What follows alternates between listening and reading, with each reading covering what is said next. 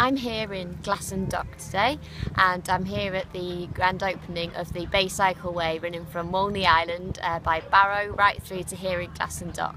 It's really exciting that we have this opportunity to welcome cyclists to Morecambe Bay, which is a beautiful place to cycle around, and now with designated cycle tracks, more so. This week in Parliament, I was elected as the Vice Chair on the All-Party Parliamentary Group on Rural Services.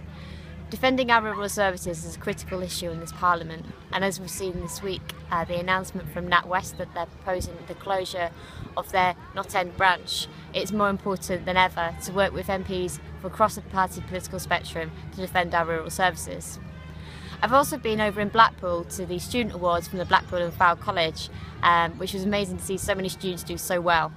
Also Blackpool Pride to support our LGBT community and celebrate and party, and there was lots of glitter, and that was a lovely afternoon out too. On Sunday morning I had the privilege of attending the civic service at Priesall with our councillors and mayors across the district.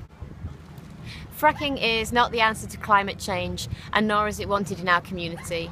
I'm opposing the planning applications that are currently in with Lancashire County Council.